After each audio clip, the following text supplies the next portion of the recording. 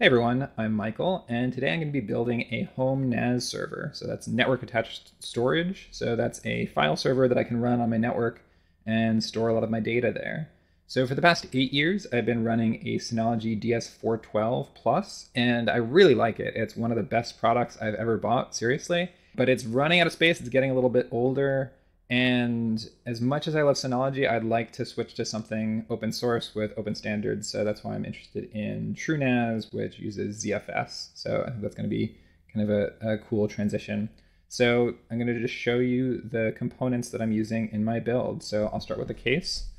So here we got the Fractal Node 304. The last server I bought was a Fractal, or the last case I used was a Fractal. I really like the case. The Fractal has a lot of nice little convenience features that keep everything organized and make it very convenient and tidy to build servers. So I decided to stick with the Fractal. It has space for 6 3.5-inch drives. I'm going to start with only 4, but it's good to have some room for expansion.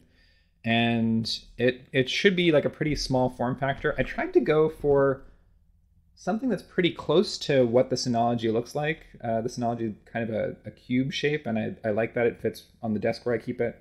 So that was part of the inspiration there. It was $100 for this case, so not too bad. Next is the motherboard. So motherboard is the ASUS Prime A320I-K. And there are a few reasons I chose this motherboard. So I like AMD, so I was going to stick with an AMD compatible motherboard. Also, this is the first time I'm building a mini-ITX system, and look how cute it is. It's called a motherboard. It should be called a little baby board. It's an adorable little board. I've never used a motherboard this small. I'm excited. I'm kind of worried that it's going to be so small that just manipulating the components is going to be difficult, but like too crowded, but we'll see. Another reason I chose this one is that it supports onboard video. So with a mini-ITX, you're pretty limited in terms of the ports you have. So it's got one PCIe slot here. And so if I got a motherboard that didn't have integrated graphics, then I would have to use up that PCIe slot for the graphics card. This gives me the flexibility that I don't have to use a PCIe slot to get graphics because it's built into the motherboard as long as I get a compatible CPU. It's got two slots for RAM. That's good enough for me. It supports M.2, which I really like in terms of the SSD standard. It has HDMI out. So all in all, like everything that I like, it's got 4 SATA ports. So that works for me because I want to start with 4 SATA drives. It's possible for me to upgrade in the future with a host bus adapter, an HBA. I actually decided against the HBA for this build. I can always add it later because I've got that PCIe slot free. I've seen reports that the HBA is, so people use it to expand the number of disks they can connect, but a lot of people are doing that to connect like 20 disks. I'm good with 4 for now. The case has got space for 6, so I can upgrade if I need to, and I can add that HBA. But I decided to skip because the motherboard has enough ports, and because everything I've read about setting up an HBA seems like a huge hassle. So I'm going to take my chances, see how the performance is without the HBA, and then I can add one later if I need to. Next is the CPU. So it's the AMD Athlon 3000G. And as I mentioned, this CPU supports integrated graphics. It's got support for Radeon, so I don't need a separate GPU.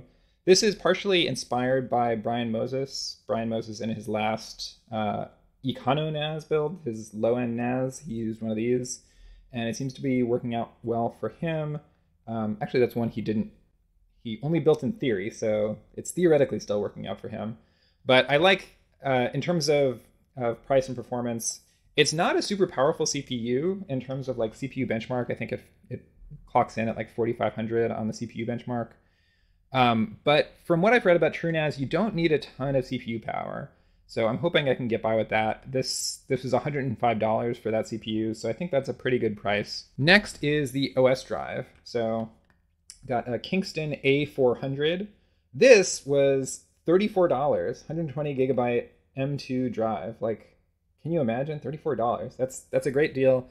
I I don't care too much about the OS drive. I didn't look too much into like benchmarks of how fast reads and writes are for the A400.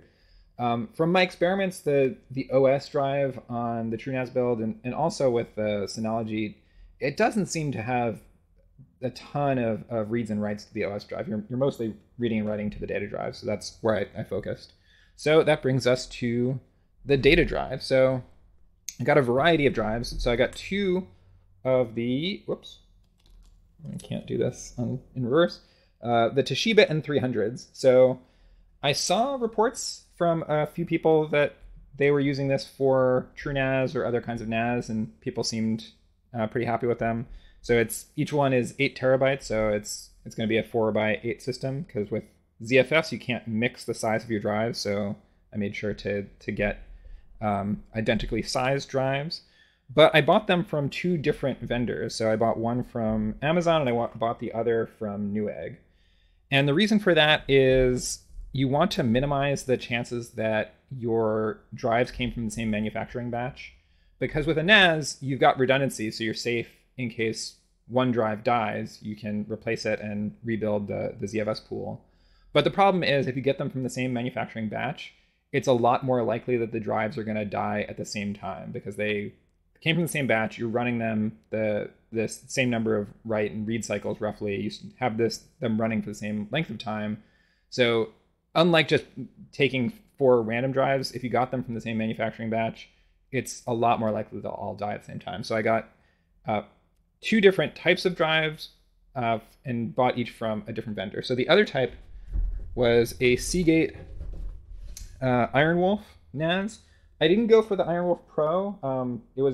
It was like a significant price difference to go up to Pro. And from what I've read, there wasn't a huge difference. It's like the rating was for, I think it was like 300,000 write cycles versus 500,000. I don't care that much. This is just for home use. I'm not doing like constant reads and writes to the disks the same way I would if I was running a data center or something. So the one from Newegg actually came in like very minimal, like almost OEM packaging. And then the one I bought from Amazon came in like a normal retail package. One thing that's important when you're choosing your hard drives is to make sure you're not buying drives that are based on SMR technology. So that's shingled magnetic recording. For whatever reason, SMR performs poorly on ZFS. So you want to make sure the drive you're buying doesn't use SMR. CMR is safe. And if you look at the TrueNAS website, they have a list of known SMR drives. And so you can usually confirm that before you buy that the ones that you're buying are using CMR or some other technology that's compatible with ZFS. Next is the RAM. So I got Corsair Vengeance LPX. This is 2 by 16 gig. So it's 32 gigs of total RAM. And last is the PSU. So I got the EVGA 500 BQ. PSUs are kind of boring to pick out. There's not a lot of, you're not going to like find a benchmark for your PSU. So that's all. And now I'm ready to build. Okay, so after some hiccups, we've got the build completed. So I don't have a great setup for showing it, but it looks like here's the completed build. See, these are the hard drives on top. And you got the little mini-ITX motherboard in there, and it's all wired up and ready to go. But you'll notice I don't have a keyboard and monitor set up for it yet. So instead, I'm going to use the TinyPilot Voyager 2, which is a product I designed for exactly this purpose. So to start out, I'm going to plug in Ethernet cable. And so Voyager 2 is powered through PoE, so it's on now just from the Ethernet. And it's got an HDMI capture, so I'm going to plug this into the HDMI output of the NAS server. And then it's got a data cable that's just USB-A, and so I'm just going to plug that into a USB-A cable on the server. And that is going to give me a web interface. And so I'm going to pull that up. To start, let's just load the web interface. So it's got no signal because that's what we expect, because We haven't actually turned on the server yet. So let's hit the power button and see what happens. Okay, so we've got the server booting. So hopefully we pick up a signal from, and there we go. We're seeing the ASUS boot. Cool, so I'm gonna try booting into BIOS by hitting delete. And it's gonna take a little bit to boot up, but I can control it with the TinyPilot before it's booted, because I've got physical control. And there we go. So we're into BIOS. And we can explore here. It's a little bit small screen for the capture, but we can do whatever we want in BIOS. So I'm going to exit out of this, and I'm going to get the server out of the way of my keyboard and mouse, and I'm going to show you how to install TrueNAS. And it's going to be interesting for me because I'm not a TrueNAS expert, so we'll see how it goes. All right, now that the server is out of the way, I'm ready to install TrueNAS. So I'm just going to install TrueNAS on the server. So to start, I'm going to grab the install disk for TrueNAS. And I really just want to grab the URL here because I can upload that to the TinyPilot. Okay, so now I'm downloading the TrueNAS ISO to the TinyPilot, and once we get it downloaded, the TinyPilot can mount the ISO file as a virtual disk on the server. So it's going to look to the server as if there was a USB flash drive inserted with the TrueNAS ISO mounted on it. So that's a pretty convenient feature. Okay, so that's done. Now I can mount it. So that's mounted, and from here I'm just going to turn the computer on again and boot into that drive.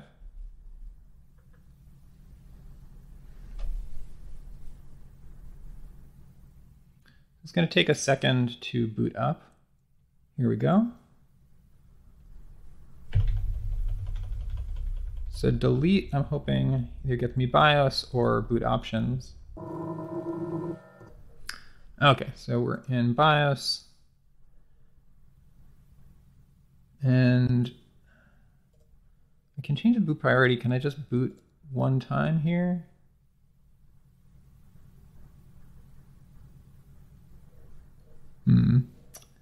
Let's just try, oops. Okay, it was showing us. Oh, now let's say TinyPilot is the first boot option.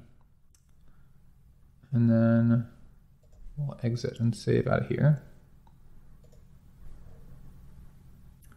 But I have made changes. What? Change this to the first boot. So let's see if that does anything.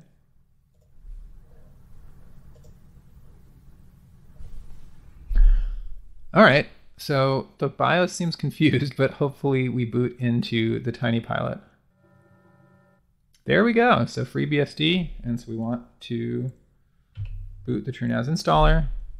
And there we go. So we're booting that right off of the TinyPilot's virtual disk. We want install, and we don't want to install on any of our 8 terabyte drives. We want to install on the M2, so that's this. So we'll erase all partitions. Yeah, let's go. And I can do no password. For the sake of demonstration, let's just say password is the password. Pretty new hardware, so let's try UEFI.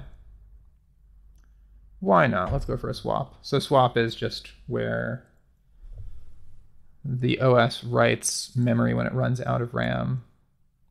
Got 32 gigs of RAM, so we shouldn't run out of RAM, but I don't think we're going to need 128 gigs of space for the OS drive.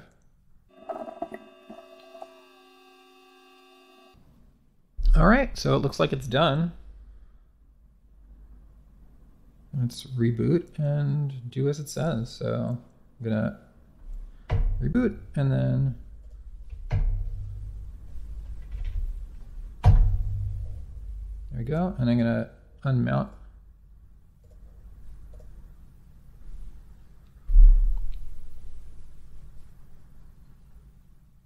That was a pretty fast install. Of course, that was sped up for you, but it's a couple minutes.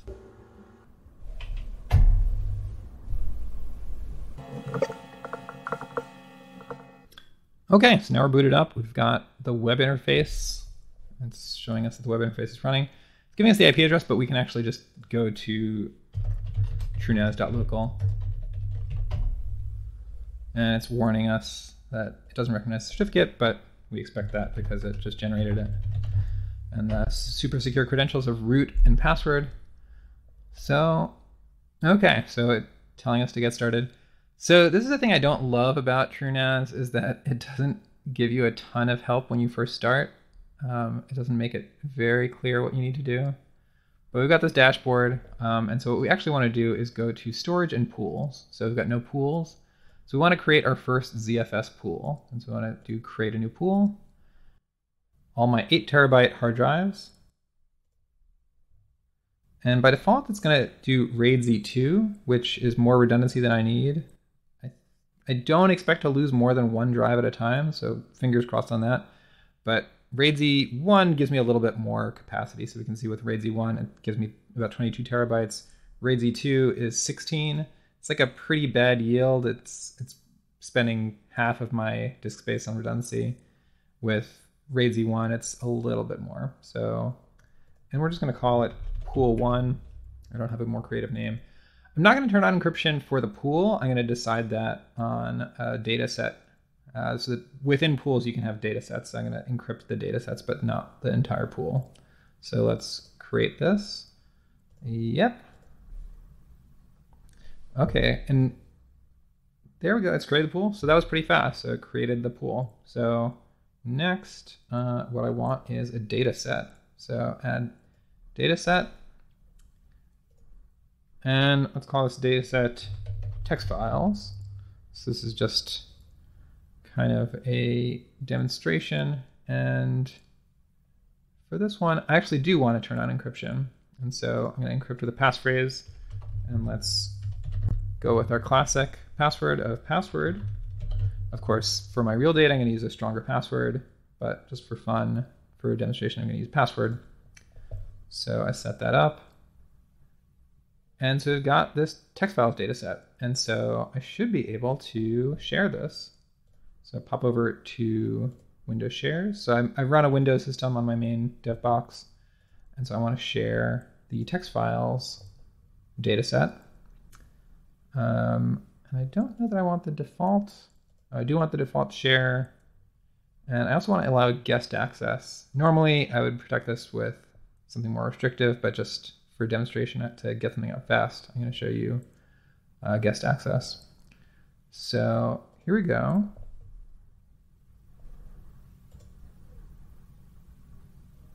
SMB service has been, and so it's asking me to configure an ACL.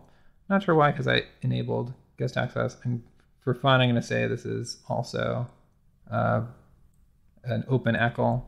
Again, this is just for demonstration. And let's save this. Okay, so if that worked, I should be able to access the dataset from, there we go, and we've got text files. And let's just create a new text document called hello.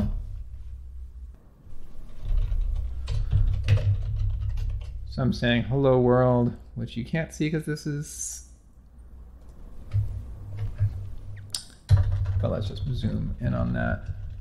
Okay, so I'm writing hello world in this text file. And unfortunately, the TrueNAS web GUI, whoops, doesn't have a file explorer. But what we do have, we can pop back over into TinyPilot because we've got a shell here. So 9 is to configure a shell. And I can go into mount, what do we call it, pool 1. And then we see text files. And then, so there we go. We got hello world. FreeBSD is confused a little bit by the Windows line endings. But there we have it. So that's pretty cool. So I was able to set up TrueNAS and share it with my Windows dev box. So I'm going to be playing with this a little bit more, but I'm pretty happy with the start here. Okay, hope you enjoyed.